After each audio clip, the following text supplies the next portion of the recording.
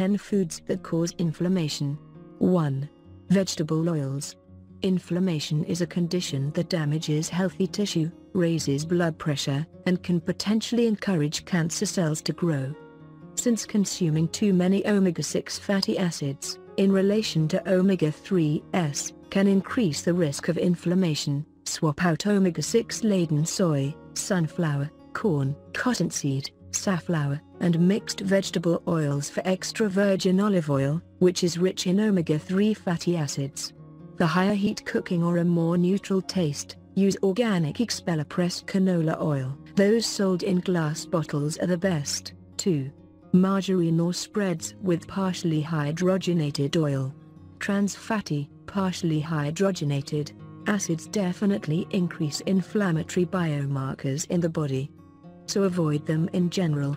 Ghee, clarified butter, is a good alternative. Yes, butter contains omega-6 fatty acids, but clarified butter has an intense flavor, so you can use a lot less of it than normal butter. My favorite way to get a rich, buttery taste without a heavy dose of omega-6 fat in recipes is to take half a teaspoon of ghee and blend it with some olive oil. 3. Fatty meats. Inflammatory foods increase risk for chronic health problems such as cancer, diabetes, heart disease, and autoimmune disease. And though the jury's still out, a couple of studies point to saturated animal fats as inflammatory culprits. Instead of fatty meats like burgers, hot dogs, bacon, bologna, or ribs, Bella suggests eating more omega-3 rich fish like salmon, sardines, mackerel, and tuna, as well as beans, nuts, and whole soy foods. 4. Whole or 2% milk.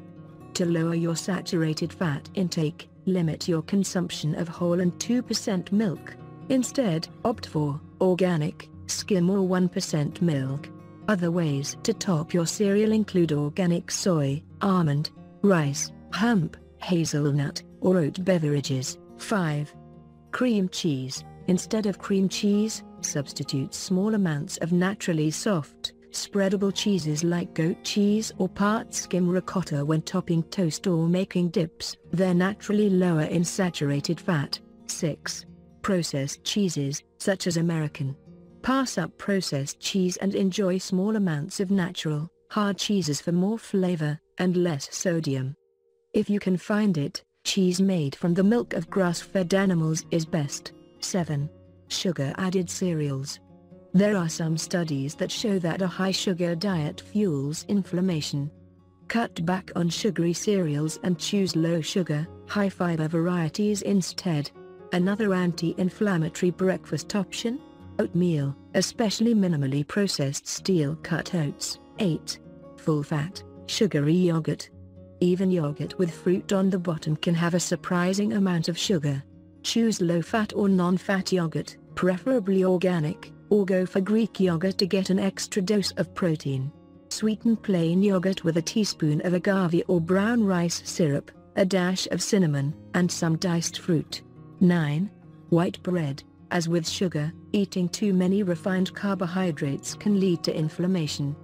Limit white flour bread and pasta, and eat more high-fiber, 100% whole grain varieties. 10. Pre-seasoned foods and seasoning mixes. A high sodium to potassium ratio in your diet is thought to create an inflammatory response. Season your side dishes and entrees with fresh or dried herbs such as thyme, basil, sage, and rosemary, or try no sodium added spice mixes.